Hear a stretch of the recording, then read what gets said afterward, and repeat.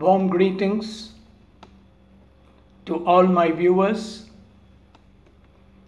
At the outset, let me thank all my viewers for their continued support as well as their constructive feedbacks.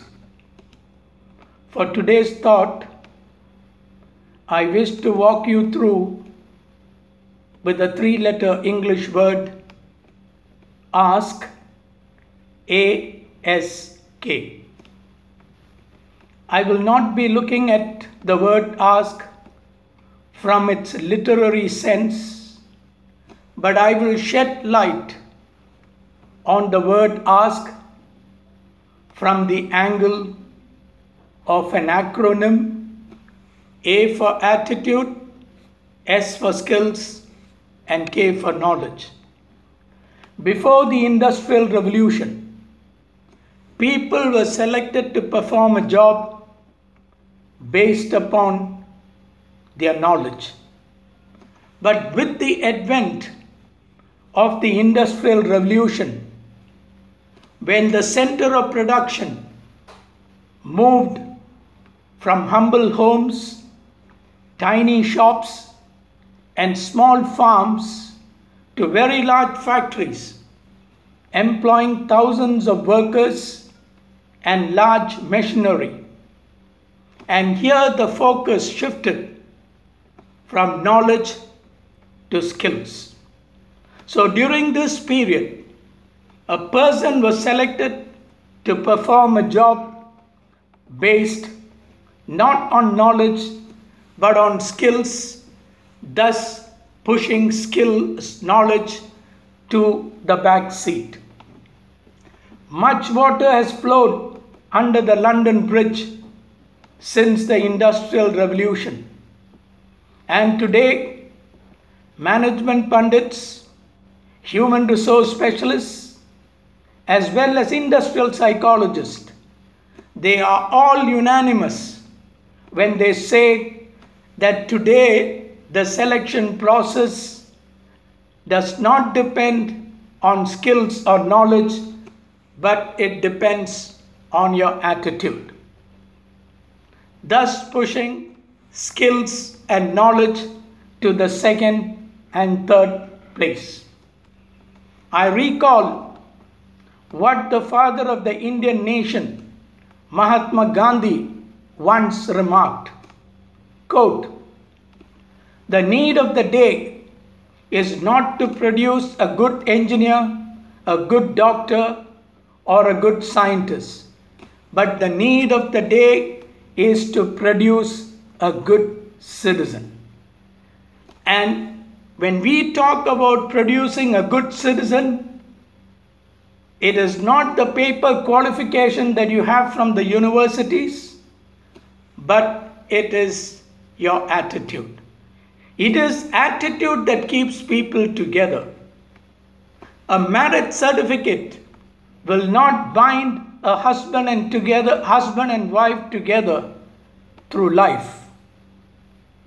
It is the attitude of the couple that binds them together.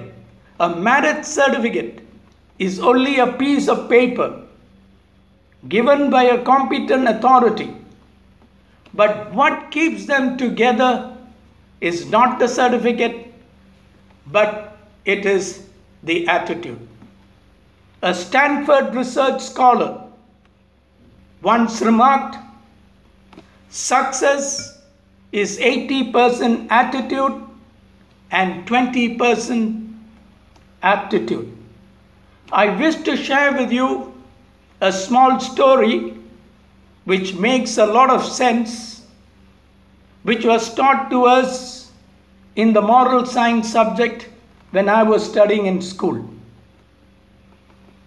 Once a very rich man, who was also foolish, decided to build a house. And he thought for a moment, the foundation of the house lies buried under the earth, and that is what no one sees. So I will not invest money on the foundation. but I'll invest more money on the interior decorations because that is what my neighbors are going to see and which is going to make me happy. So when the house was built, he cut corners in investing on the foundation, and as a result, when the monsoons approached, one corner of the building had collapsed. So this is a very important lesson that we need to learn in life. It is not your skills, not your knowledge that is helping you to stay where you are or to go up the ladder, but it is your attitude. So attitude will determine whether you remain there and whether you go up the management ladder. To conclude, let me once again reiterate the word ask. A for attitude, S for skills, and K for knowledge.